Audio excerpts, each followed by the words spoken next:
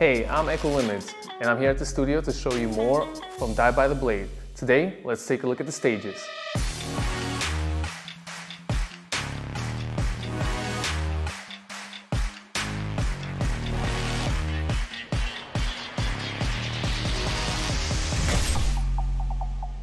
When designing a fighting game, it's just as much about the actual stages as it is about the characters, weapons, or even the music. I think stages set the mood. And here at the studio, what we focus on is delivering a lot of variety in these stages.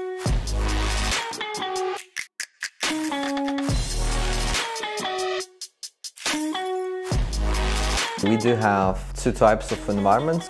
First type is environments that will be used in single-player games, like in the story and so on. So these have to be connected together and has to have coherent feel to them. And then we have another type of environments where we fight, and those are basically something that we wanted to create, something cool that we think and feel like should be in the game. Some environments are inspired directly from the Bushido Blade games. In terms of how those are created, it's usually we collect a bunch of references, images from the art stations and so on, and we search for something that we like lighting, some shapes, maybe environmental elements.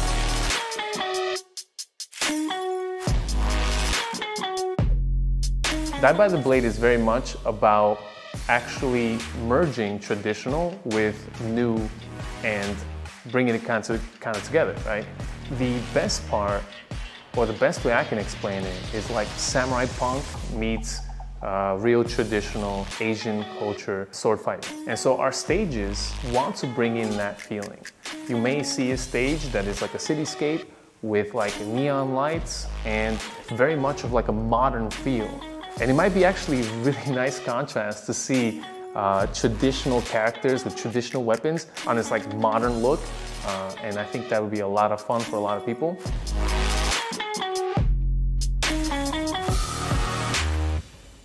Hope you guys enjoyed another look behind the scenes of Die by the Blade. I can't wait to show you more.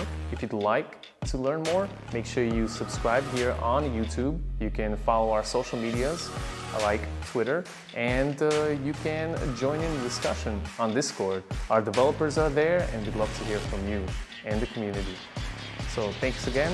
Hope to see you next time.